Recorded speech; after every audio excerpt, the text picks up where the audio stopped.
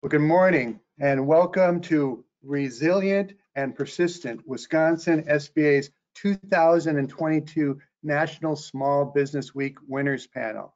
I'm Eric Ness, the Wisconsin District Director for the U.S. Small Business Administration.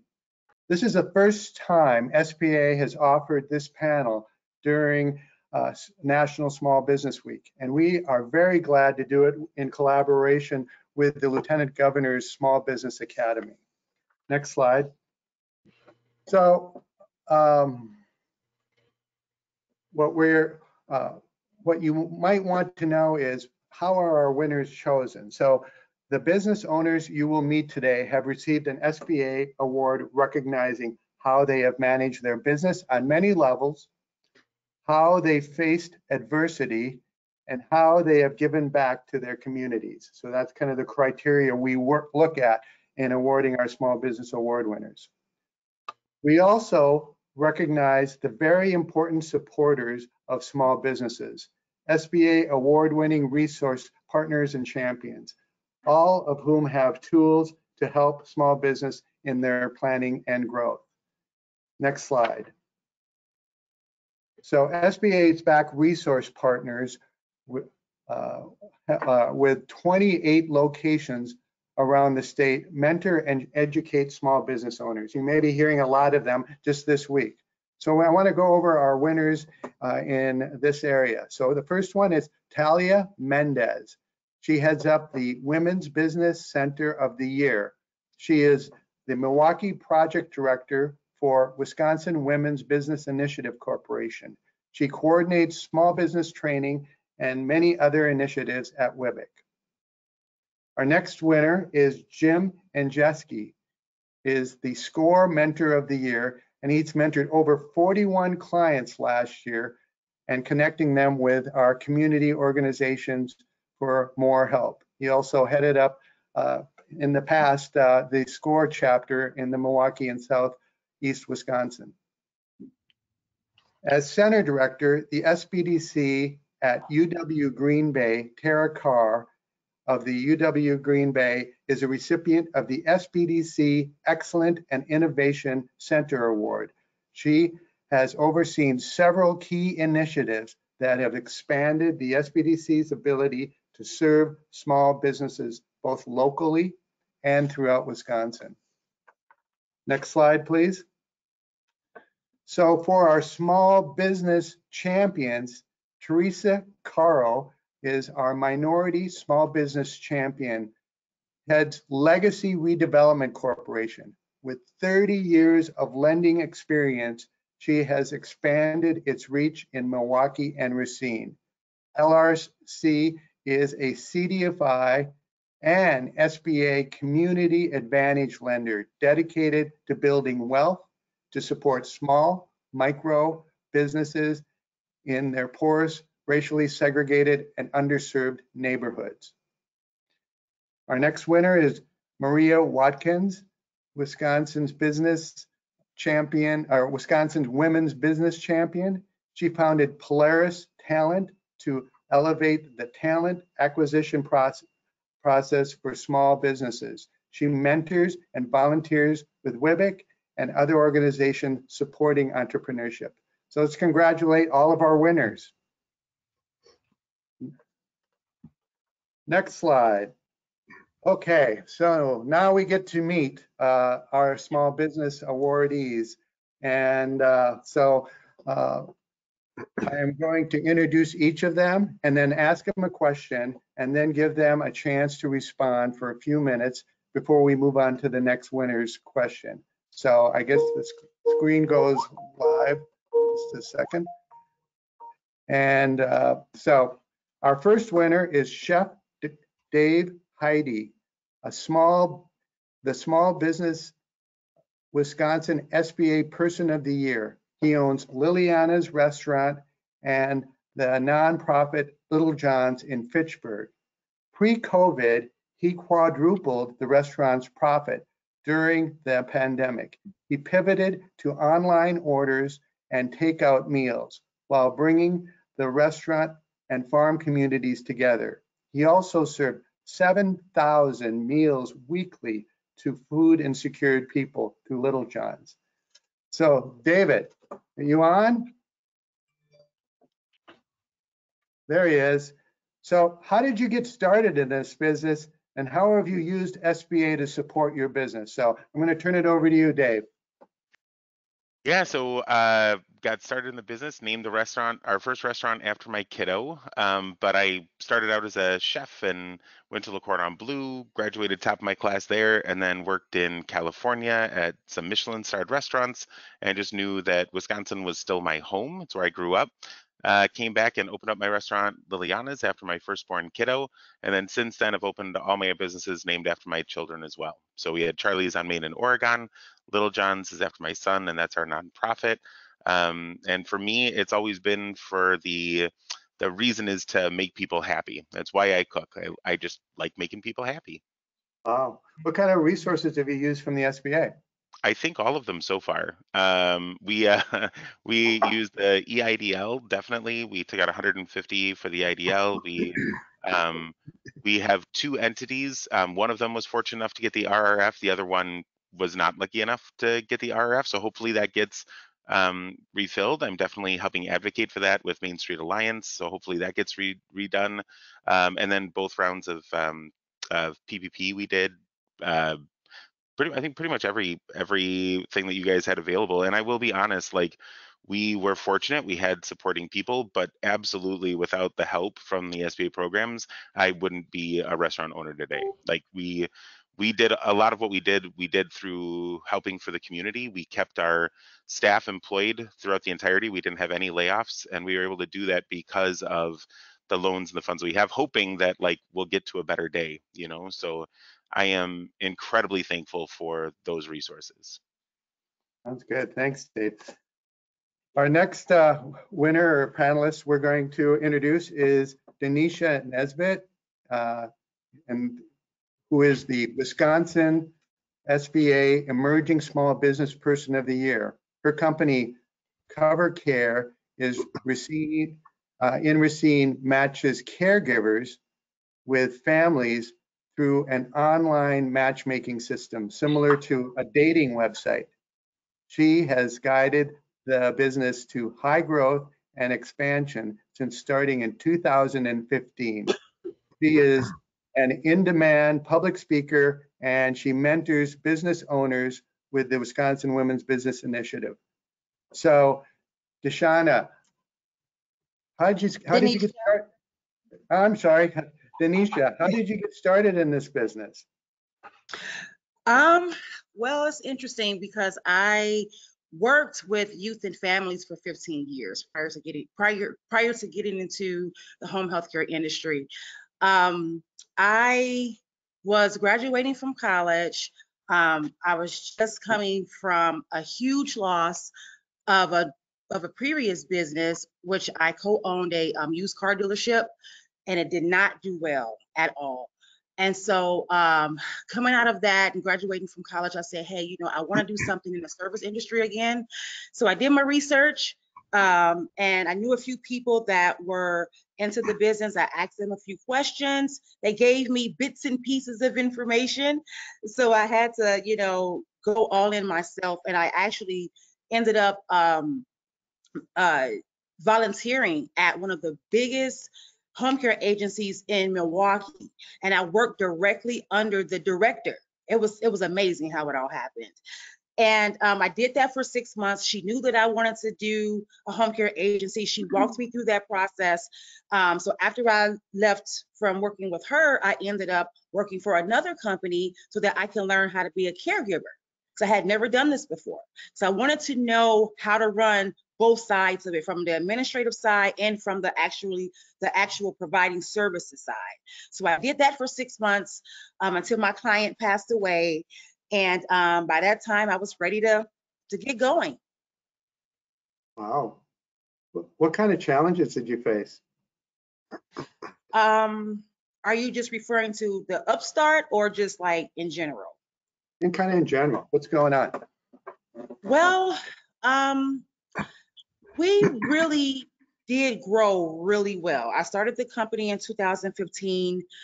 I started out doing everything myself. I was the caregiver, I was the administrator, I was the accountant, I was the toilet cleaner, I was the everything, right? And Right. so I grew from doing everything myself to having one employed person that was working full time actually, and it just kind of like miraculously took off from there. And what I think what made my company stand out um, from the other home care agencies in my area was that I noticed that there was high turnaround in the home care industry. This is prior to COVID. And so what I did was I developed an algorithm which I utilized the community college in Milwaukee, MATC, and they created an algorithm that matched caregivers with clients according to their personality, not just from a skill set standpoint, but from the personality. And that was beneficial because sometimes you can have a person that has all the skills in the world, but their personalities don't match with the client's personality or the family's personality. And that right there set my business apart from all the other agencies. And no one else has anything like this in the country besides one company in Santa Monica, California. So that really did help us a lot with our growth. But since COVID, we have had challenges as far as the workforce goes. In 2020 was actually our biggest year. Like I would say tripled in revenue in 2020. But 2021, we experienced a huge hit. People weren't applying for jobs as much, which means that we could not take as many referrals. So we're just kind of getting, coming off of that. People are starting to apply again. We had to raise the pay, which was great, because I always wanted to give more to my staff, but because we're paid by the state, so we're kind of capped at how much we can pay, and still make a profit. But it's turning around, so I'm excited. Wow. Small business pivots, right? So it sounds cool. Yes. I like that the algorithm and the matching that you put together. That is cool. So Thank you. okay. Our next small business that we're going to talk to is Jeff House. Jeff is the president and CEO of the Oneida Total Integrated Enterprises based in Milwaukee and is Wisconsin's 8A Graduate of the Year. OTI is a full-service engineering, science, and construction management company owned by the Oneida Nation of Wisconsin.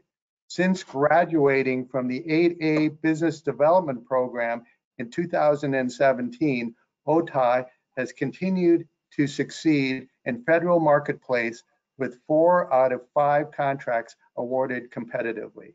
So hi, Jeff. Good morning. Got a couple questions. Congratulations. So how did OTI get started? OTI actually got started in 1988. Our founding owner actually was working in the city of Milwaukee and approving environmental assessment contracts. And she thought, you know what, I could do this. So back then in 1988, you had to scour the newspapers, and she found a small contract or RFP for a assessment in La Crosse. And so she applied, she won it, and I guess the rest is history. So this slowly grew and grew and grew. And eventually they had the 8A program, which really turned their business into a powerhouse, if you will. Well, what's your experience with 8A? How does somebody access it, and how does it work? So the 8A is a really unique program in that it really just narrows the field of competition. A lot of people think it's an easy button. It's really more of a hunting license. So our experience has been, particularly with our business specialists down in Milwaukee, has been real powerful. You still have to do all your due diligence. You still have to do quality work. You still have to do just like you would any other customer. But once you understand the process, and you have to understand that this is for federal government, and so they think a little differently when it comes to awarding contracts, but it is an opportunity to narrow the competition field to other 8A companies. And then every once in a while, when things are just right, you may even get a sole source contract, but it's pretty rare, but it does happen. Wow.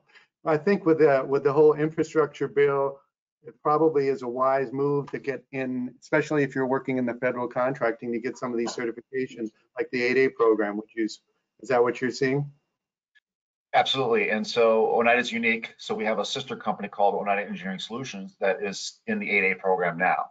So we can partner with OTI and OES to go after some of these contracts. But at the end of the day, we still have to be competitive. We still have to deliver quality work. Again, it's not an easy button, but it does certainly help narrow the competition at the end of the day. Sounds good. Thank you. Our next business we're going to talk with is, well, actually the business owner is Teresa Peters and her husband Rod. They own Backwood Cafe and Team in Hayward, Wisconsin. They started their business 35 years ago and now have 3 locations, including a kiosk on the American Birkebinder Trail.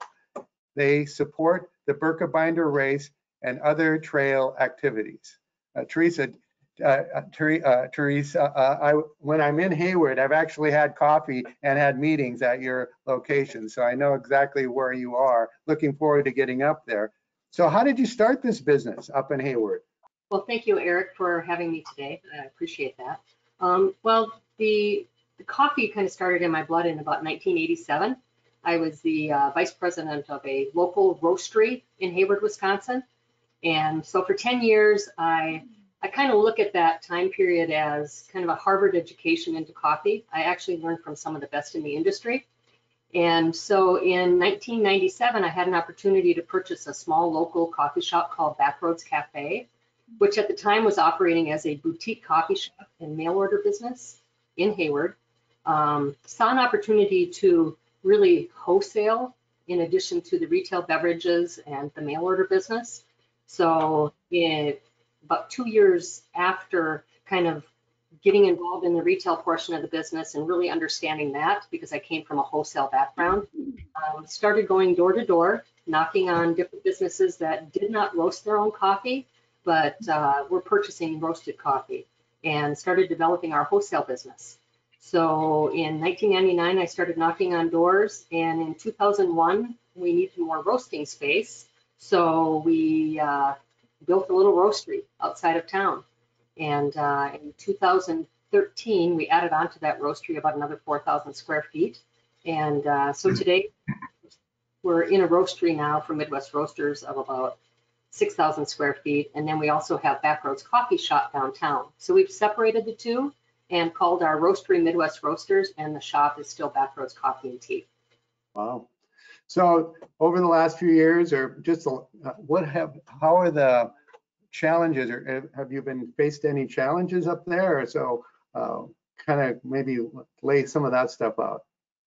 Yeah, actually, there have been challenges, especially in the beginning, especially the unknown and the uncertainty of what was going to happen. So some of those challenges were just closing down the coffee shop temporarily for a while, and then deciding that one of the things that helped save the coffee shop in the beginning is we turned one of our windows on the side of our building into a drive-through coffee shop, and we got permission from the city to use that window as a drive-through. And the neighbor that owned the parking lot adjacent our building allowed us to use that as a drive-through. So we turned that window into a drive-through, ran that for about a month, and then Hayward is, as you know, a tourist town, and honestly, within 2 weeks after the onset of COVID, you really didn't know that COVID existed. The town was so busy. There were so many people coming to the area. They have cabins here, so they decided to utilize those cabins as their living quarters during this pandemic, so they could get outside and walk their trails and be tied to a home in the city. And so the business actually did actually pretty well during that time period. And then the other thing that we did to offset some of that COVID, we ended up hanging a banner on the side of our building, and the banner said free shipping anywhere in the continental US. And so we allowed our mail order customers to purchase coffee, and we would ship it anywhere. And Wow. and behold, we had quite a following just in Hayward that wanted their coffee shipped to their home. So that's interesting. I found that very interesting. And we still continue today to ship to some local residents in Hayward.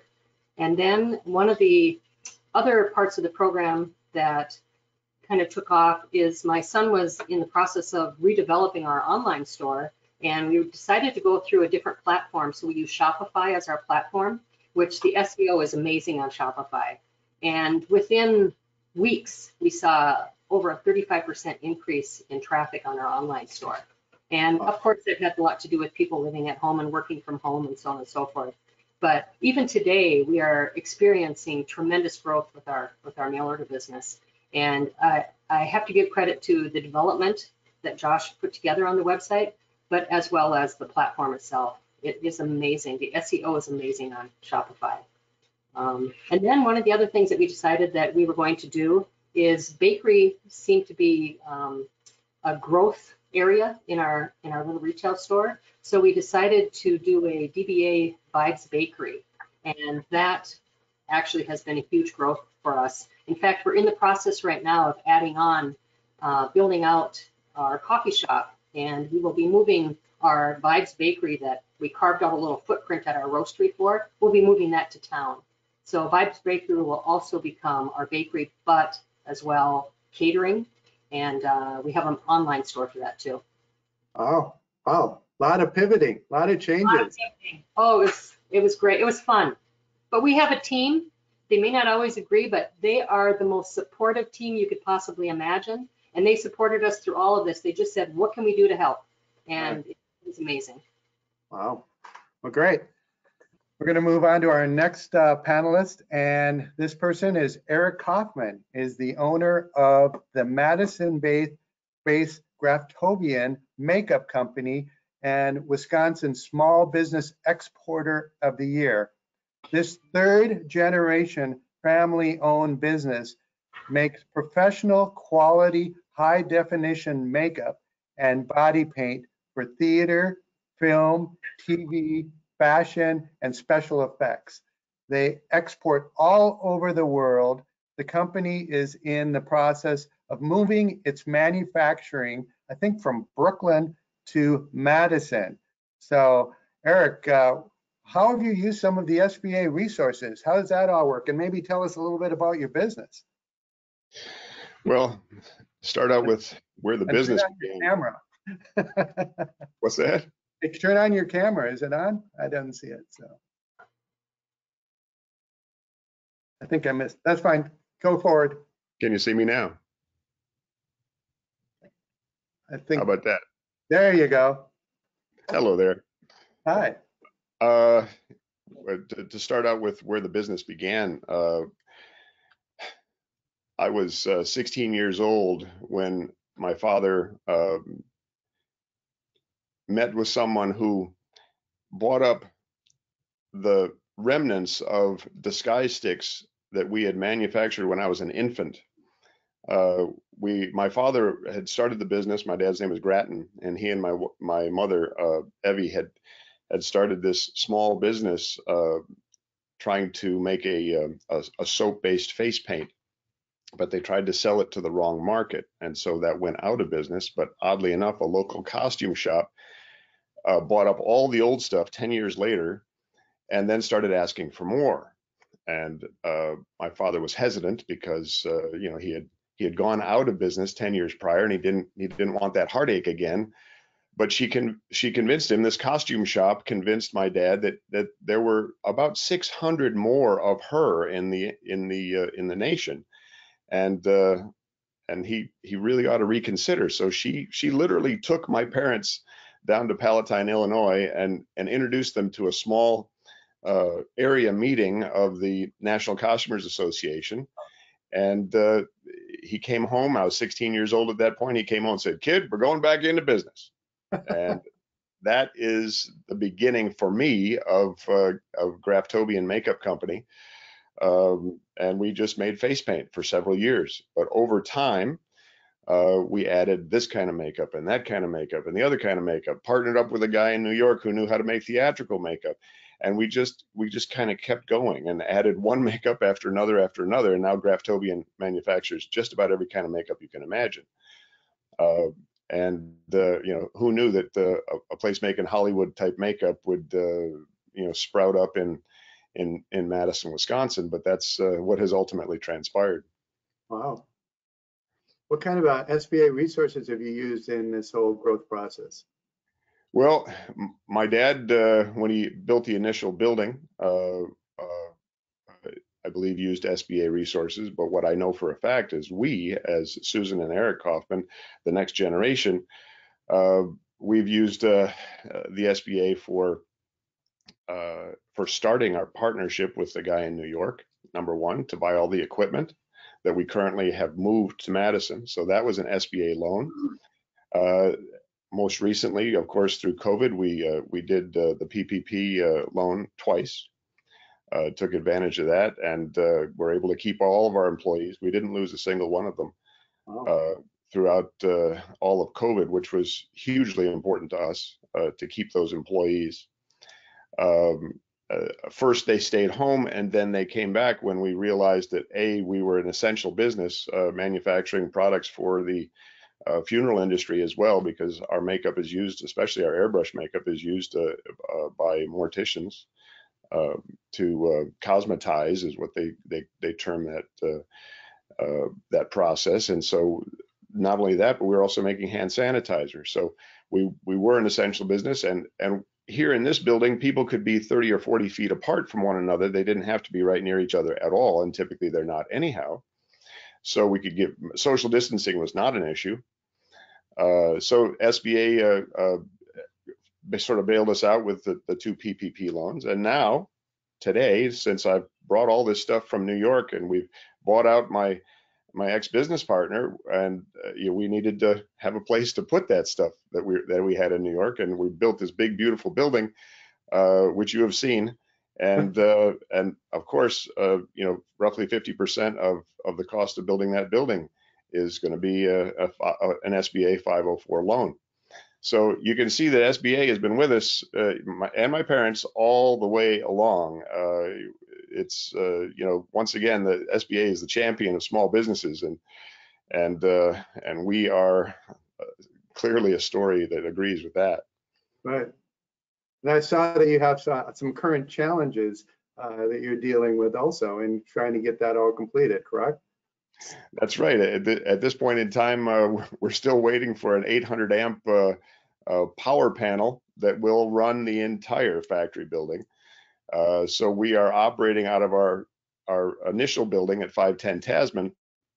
We've moved things aside and brought in the most essential equipment into that building, and we'll manufacture there until such time as we can move everything over to the new building. But since I can't snap my fingers and make this electric giant electric 800 amp panel appear, I just have to be patient. But we're making plenty of makeup. We poured 5 colors of Glam-Air airbrush makeup yesterday, and you know, we're clipping along. So we're not stymied. We're just inconvenienced. But you know, a year from now, who'll care about that, right?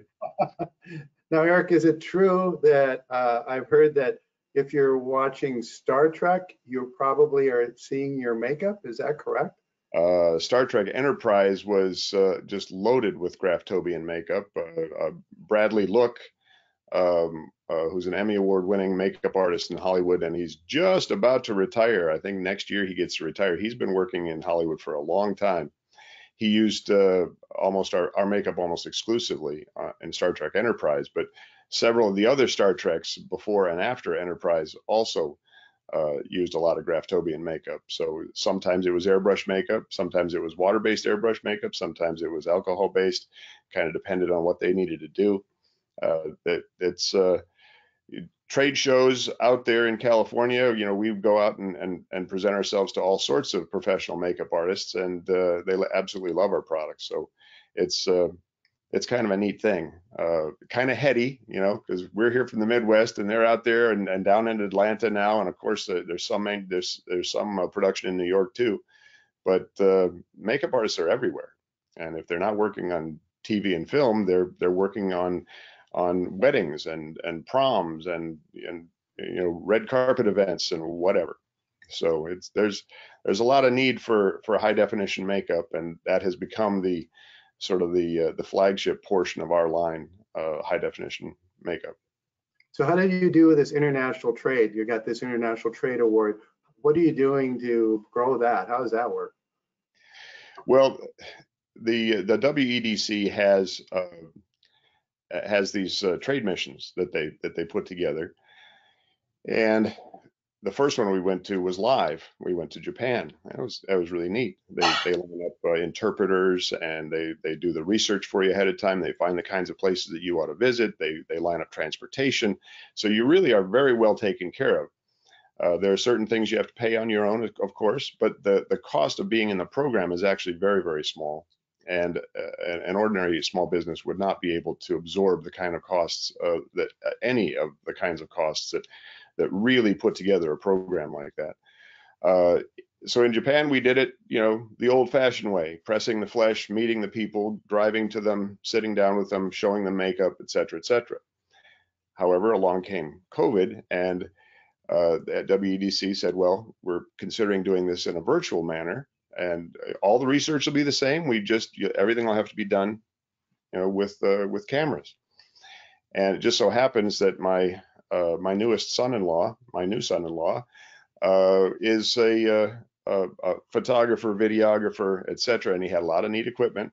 So we were able to set up a 2-camera system, lavalier mic, and have a really nice feed, and meet with people in all these different countries: Mexico, Poland, South Korea, Germany. I think I might be missing one, but we did 5 virtuals and 1 in person, and it just really kept things going. And COVID didn't stop us; it just simply didn't, because we're able to meet all these folks anyhow. And Mexico has become the biggest of all those distributors for us. Very excited. A pair of sisters down there, one operating out of Monterrey, one operating out of Mexico City. And they are selling makeup like nobody's business. And it is wonderful, absolutely wonderful to have representation in Mexico, whereas for the last 20 years, virtually nothing. So really, really neat. So if you can land one great customer like that, things will start to spin in the right direction, which is what gave us the confidence to be able to build this building. Excellent, excellent. Yeah, SBA partners with WEDC with the STEP grants to help with those international trades. So I'm glad that it's working. It's a great story of how that all connected and how you're able to grow it locally. So thanks, Eric. Absolutely. And our 6th panelist is Julie McConaughey, and Julie is the founder and owner of Chrysalis Hair and Body in Madison. She is our SBA District Director Award winner. She started Chrysalis in 2013 to create a salon experience without harmful chemicals after she began to suffer from industry-related allergies. They especially enjoy working with people working through lifestyle and gender transitions. During the pandemic, she created an outdoor pop-up market for other artists and moved some of her retail goods into a trailer to make shopping easier. So, Julia, tell us a little bit about this. It's very interesting. I like hearing your story. Seems like you got a lot of things going on. So kind of let us know what's going on. And you're in Madison, right? You're in Madison. Yeah, I am in Madison. Basically, that's kind of the story of my life, is doing a wide variety of things, and it's just made the most sense to participate in the things that have presented themselves to me throughout my life. So I mean, I guess that's kind of a broad question what you were just asking me, but if there's a lot of information that I could share, and I want to be respectful of all of the time, but is there anything kind of specific you'd like me to highlight about it? Well, how did you get the idea? And of course, I understand kind of where you are. You you saw a need and you got into that need to kind of help your clients. I mean, how was that received? Great. I mean, that's just that again, that's like seeing a need. I'm a very like perceptive human being. So I am oftentimes like recognizing that, or instinctively I can kind of tell that someone is coming across in a little bit of a needy way. So my space, it works out. Most hairstylists, if they operate as a solo stylist, they have a small space usually, like a small amount of square feet, maybe, I don't know, 100 to 200 square feet would be a thing. So I started out in a space that size originally because I didn't start out with any capital. I started out with some scissors and some skills and some people that were wanting me to like please still offer those skills to them after I couldn't be in a regular salon environment, right? So that was like me kind of addressing those needs at a fundamental level. But then as I started to experience being in this industry, like as my own business owner, which was amazing, I just felt like I could finally be the yes person that I am, like in my every cell of my body. So, I mean, I even have like on my glasses, yes, you can.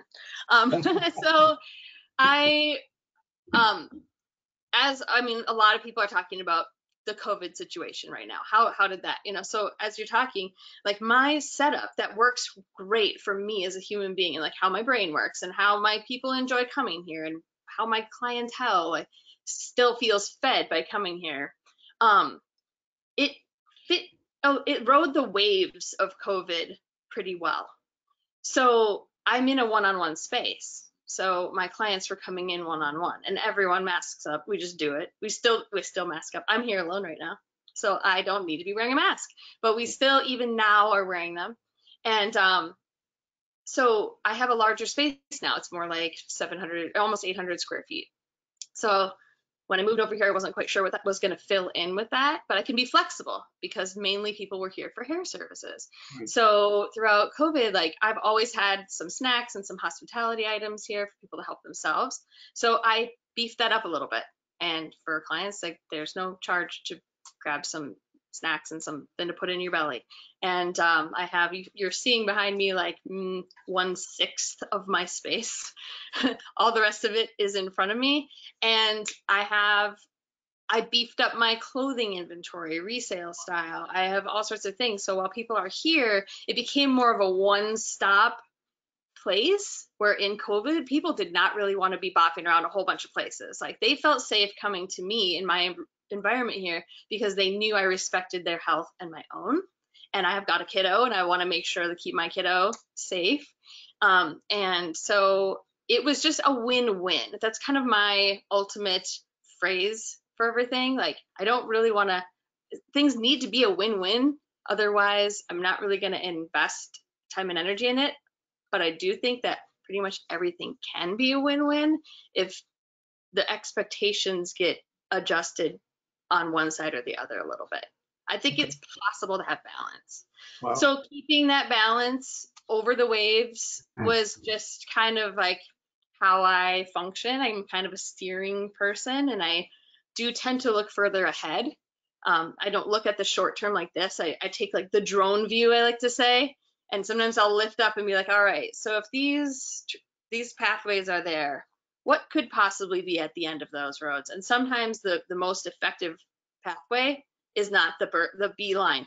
It's like, or the bird's flight. It's actually going a little this way, which seems off path, but then around the corner there's going to be maybe some assistance or something that curves back to the goal destination. So really, it's like a visceral experience for me to run my business, like in my body. Like I just go with my gut. I mean, that's the most,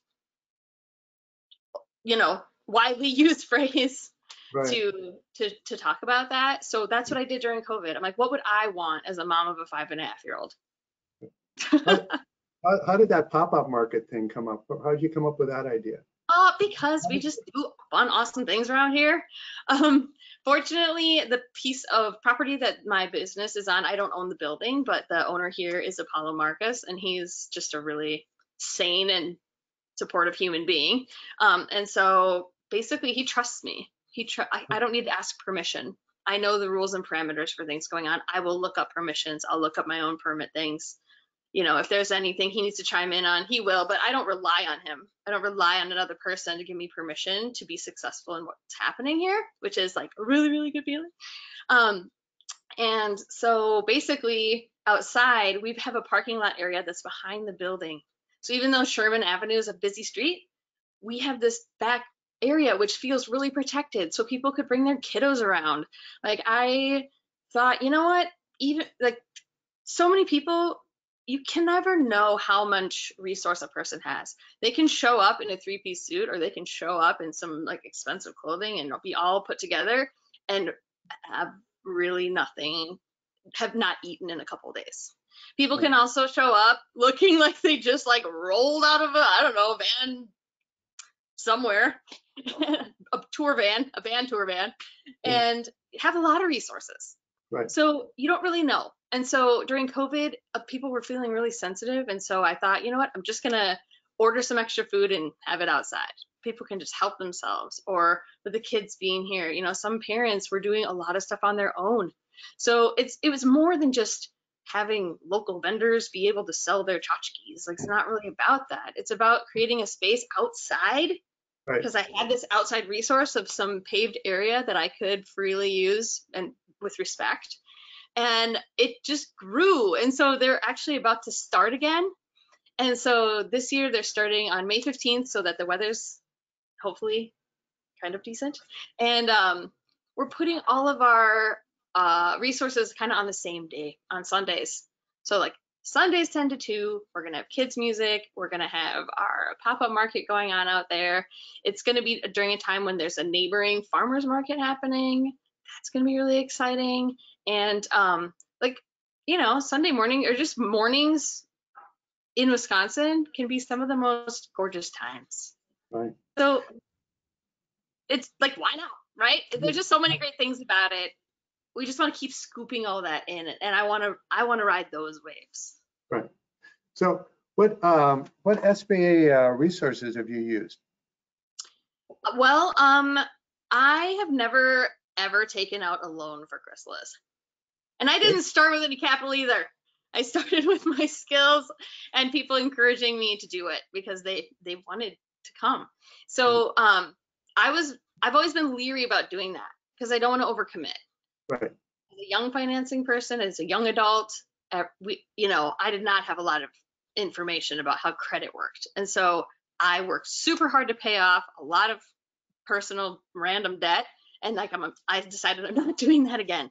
So when the PPP program was advertised, I mean, at the time I was the only like employee because I'm a solo entrepreneur. So I did submit for the PPP loans because they were forgivable. Right. And so that made me feel okay about taking that out. And as a small business person at that time, you know, it was a really small amount, but at least it was something. And then I was starting to think more about my kiddo, myself, and how I support everything. Like, I don't have anyone else paying my way. And so I thought, if I did get sick, or if there was another stay at home, I didn't know for sure if there would be any sort of support, like just given, because, you know, there were some grants given to everyone, but it was like a small amount. So I thought I should probably have a little bit of cushion at this point. And if it means I have to borrow it via the EIDL loan, then I'm just going to accept that, you know, I would need to pay interest on it, which can seem like a lot when you calculate the whole thing, but in the grand scheme of business, I do think it's a good idea business-wise how the EIDL loans are, like how they are arranged. Right. Because the supportive entity needs to get paid back, right? So it's a thing. Interest exists for a reason. Right. So I did go ahead and take a small portion of what the allotment would have been for me for the EIDL, and I put it in basically, you know, I put it in my savings account for Chrysalis, and I wasn't intending to hang on to it forever, but then things started to feel better. Vaccinations were coming, you know, there was like some more feeling, and my clients really feeling safe here. And I've had over 1,000 clients in my chair since we started back up. We are 12 inches from each other's faces for at least an hour. I mean, I'm not wearing a shield, you know what I mean? I'm like masks, hand washing, and I still have not gotten COVID. So people were feeling safer. And I love that. That's what I want. So anyways, through the EIDL, I thought, okay, everything needs to stay moving in my world. So I thought, okay, well, maybe it's time for me to hire an employee. You know, Wow. so I went ahead and I did that. And I basically wanted to start making the shop portion of my space, bringing in some of its own revenue without me doing the hair, in case I did get sick. Or in case, you know, because if I, just like Donisha, like she was talking about how she did all the things. Right. Well, I did all the things. And so if I am shut down for being ill or my kid or something like that, like I didn't want Chrysalis to just pause, because essentially at that time, Chrysalis was just me. But now Chrysalis isn't just me. I mean, I'm like the Chrysalis parent over here, but Right. I have 3 employees now who, Wow. one of them has their own kid. One of them supports a partner. Another person, actually another person had a little kid, and now they're actually bounced from here, and they're like, Julia's doing her own business. I should totally take my thing and do my business. And I'm like, yeah, see ya. I mean, I wanted her, she's doing it. It's awesome. So that, like, she doesn't work hours here anymore because she has started and really is beefing up her own business effort because she saw that it could be done, you know? So that's like how I use the SBA funds. And like the second time around, it was like, you know, you're asked about challenges. Right. A challenge for me is that I earn all the dollars for this whole business historically, right? With these suckers right here. And Right. so when the second round of the PPP happened, you know, I already had my ducks in a row. I was ready, had my documents ready, and I was stoked about that. And so I submitted and I got my same amount of money percentage as from before, which was a percentage of our net income. Well, as a sole entrepreneur, like, we generate monies that don't become our income. Right. And so when we can't be open, we can't bring in any of that overhead money. Right. So, you know, shortly after the second PPP allotment came out, there was a change where some of the small businesses who hadn't yet gotten it could Right. actually use their gross amount. Right. And so that was a challenge, you know. I mean, of course, not to be unappreciative of the Right. initial program, right? But that was a tricky challenge. So I was like, well, I'm glad that I went ahead and did, you know, like arrange an amount of the EIDL loan to be there for me. So like there's an attitude of teamwork. It has to be a win-win. You know, we could all complain about how much we didn't get or which we did get and all these things, but in the end, it's like, are we still awake? Are we eating breakfast? Are we going? Are we still trying? Because obstacles are going to come up, whether it's something someone's giving us or not. Right. And so teamwork, right? Yep. Thanks, Julia. Yeah. We're gonna run through it again, but we're gonna kind of get people's recommendation for businesses going forward. I guess, Julia, we'll start with you. What would you recommend for a person? You've got people that are starting business, kind of a short recommendation of what they should do to get their business going or start their business. From zero, from like a seed, from an idea? Yeah. Well, I have always been of the mindset that if there's something that you love to do, like Eric, say you make the best PB&J in the universe. Like, you're like, everyone's always coming over and asking me to make peanut butter and jelly sandwiches. I don't know, it's a sandwich, right? That is something that you enjoy doing. It's easy for you to do because you don't have to add a whole bunch of extra into your world. And my philosophy is, if you spent 40 hours a week trying to earn money making peanut butter and jelly sandwiches, you totally could, because you just have to put the time in. You just have to show up with a skill that you innately have.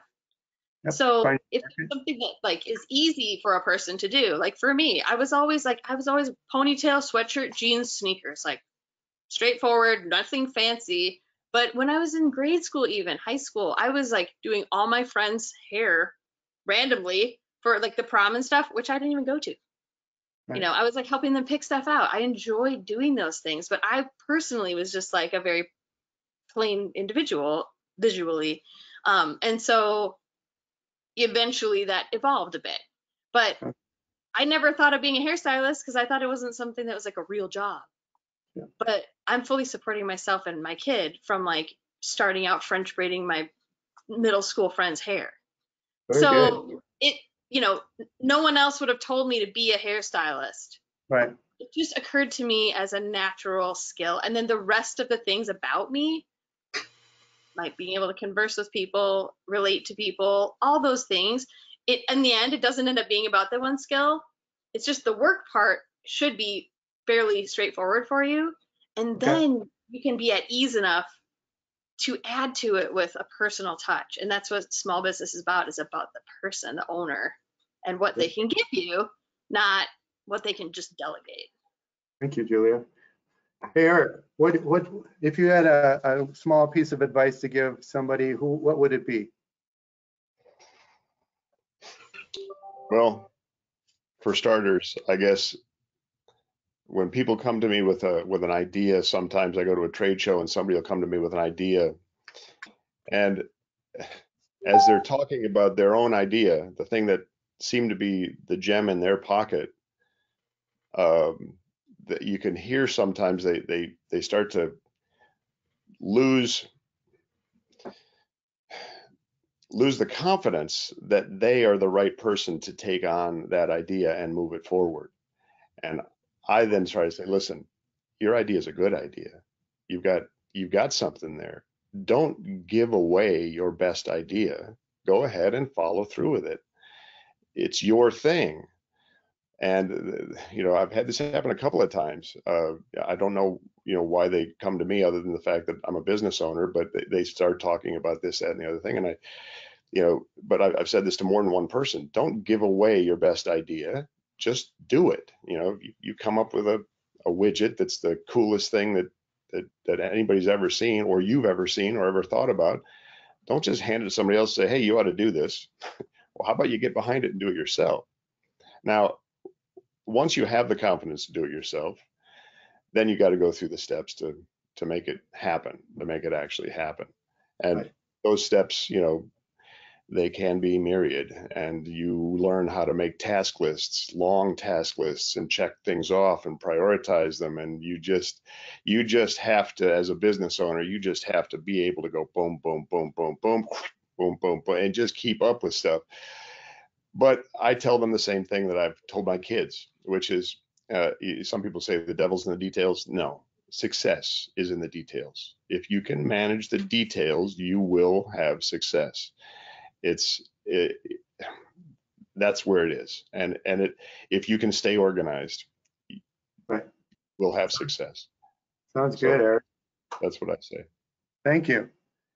Teresa, how about you from up in Hayward? What's your recommendation for businesses going forward? Well, most of the time, if somebody has an idea about starting a business, typically they're pretty passionate about that idea, and we all know where passion can take us. And passion can take us riding over these waves like they did it for COVID for all of our businesses.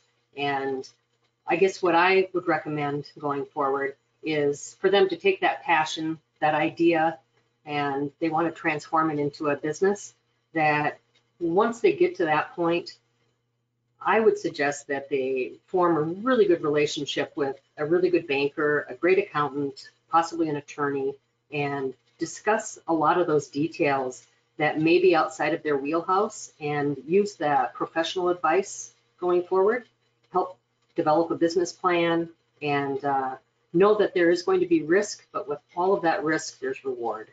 And the road is never smooth, it is never easy, but if you're passionate enough about it, you'll continue. So that's the advice I have. It's hard work, but it's worth it. Sounds good. Thank you. Jeff, how about from Green Bay? What's your thoughts? I would also add to find a mentor, either a peer group or maybe not even somebody in your industry. to bounce ideas off, somebody you can trust. It's lonely at the top. You're going to have some questions about where you should go, what you should do. It's great to have someone to bounce those ideas off of, and you may get some unfiltered advice that could be really helpful. Good. Tanisha, we're turning it over to you. What's some advice you have for small businesses? There you are. I think you're All right. muted. There we There you go. go. I unmuted myself. Well, I would say, as we're talking about the theme, resilience and persistence, right? You have to be resilient in running a business because you're going to have things that's going to happen in your life, not just within your business, but in your life. Your kid might get sick, your parent might die, you may get a divorce, whatever it is, you're going to experience something in your life. And you have to be able to navigate through those things and still maintain your business and still show up and be present for your business. And I would also say to other business owners or future business owners is that it's okay that when you're running this marathon of being a business owner, to take a break, to go to the sideline and have that drink of water, to wipe the sweat off your face, to catch your breath for a second, because the world makes us believe that we have to just keep going, like we're machines. We're not machines. We're human. You have to take time to say, you know what? Let me smell these roses because they're looking kind of pretty over here. And I'm moving so fast that I forgot what a rare rose even looked like or smell like. Take the time to smell the roses, because just being busy, you miss the small moments of the successes that you have accomplished, the people that you have inspired. You have people that's watching you, that you like Julia said, she has someone that started their own business because of them being inspired by her. You have people that's watching you, so you don't want to teach them by default how to just keep going, and they don't see you actually enjoying your success. So take the time to smell the roses. Thanks, Anisha. And Chef Dave, close this out. So give us some advice. Okay, I've got 4 things, but I promise they will be quick and it won't be 40 minutes of things. So the biggest one for me was that the reason I became an entrepreneur and the reason I started my own business is because I am a horrible employee. I am a god-awful employee. None of you should ever hire me if my restaurants don't work out, because I just think that my ideas are great and I want to do them, and people who conflict with them are tough. But the problem is that as a small business owner, there's nobody holding me accountable. There's no one that's telling me when things need to be done by. There's no one holding me to deadlines. I'm the one in charge. And although that sounds great, it is the #1 way to let your business fail, is because there's no one checking in on you. So my first advice is set up your own accountability. Hold yourself accountable. Hold yourself to deadlines. It's one of the most important things with business. The second one, it'd be if you have a passion project or something you're excited about, decide if that means you want it to be your business in your life, because there's no getting out of it afterwards. And something that could have started off as a passion or something you're in love with can easily turn into something you no longer want to look at or touch or think about anymore. And with that same note, just make sure that it is actually a business that you can create from it. So do take the time, make the business plan, figure out how you can turn that hobby into a passion. The third thing is, my wife always makes fun of me because literally every time she asks, hey, when do you want to go do this? When do you want to do that? When do you want to do anything? My answer is always, next week looks great, because my week fills up every single week and I never have time in the moment. I never have time to do those things. And it's always like, but next week, I look at my calendar right now, it's up on my computer. It's free looking. I'm like, this is great. I'll have all the time. I can get the projects done. I can spend time with the kids. Like, I can do anything I want. And sure enough, by Monday, my executive assistant will have that sucker filled up tight. And then I'm like, oh, but next week will be okay. So make time, just like you were saying before, make time for you, make time for your family, because at the end of the day, if you retire at 60 years old with $1 million in your bank account and you've missed your kids growing up and you've missed like being with your wife and you've missed being with your partner, that's the what was the point? And my final thing is this was a piece of advice I got from my architect the day I opened up my restaurant. His name's Matt Arrow, and he's actually helping me with the redesign of my new restaurant. And it wasn't really advice so much as of like a proverb, I guess. And he said, being a small business owner is incredible. He said, you will have the highest highs you've ever had in your entire life, higher than you ever could have working for someone else, followed 4 hours later by the absolute lowest low you can ever have in your entire life. And I think that this pandemic has been absolute proof of that. Just sort of like, yeah, numbers are good. Like, I can get my catering business back together again. We're good. It's like, oh, yeah, what about Omicron? What you got? I'll close that down. You know, like, and it was literally like throughout the entire pandemic, some of the best news in the world, like, don't worry, there's the RRF. And we're like, thank God it's a restaurant. That'll save us. And it's like, oh, JK, only half you guys get it, you know? And it's like, oh, okay, cool, cool, cool. And then it was like, you know, events can happen again and we can take our mask off. And then it was like, oh, just kidding.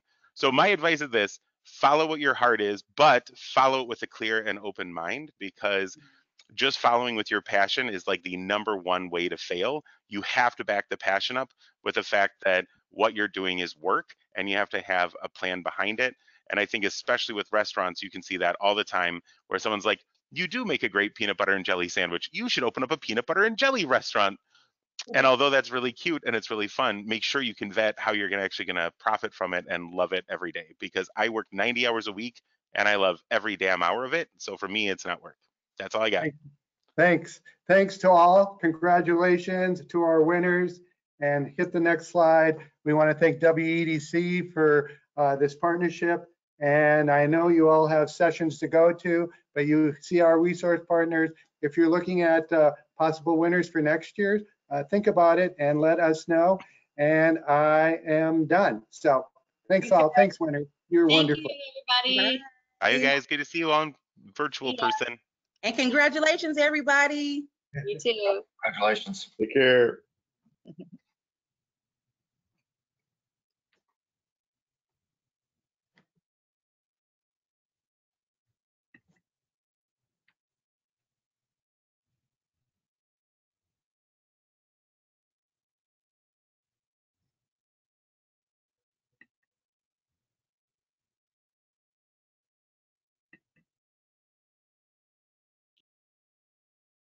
Thank you, Michael, for facilitating the whole spiel.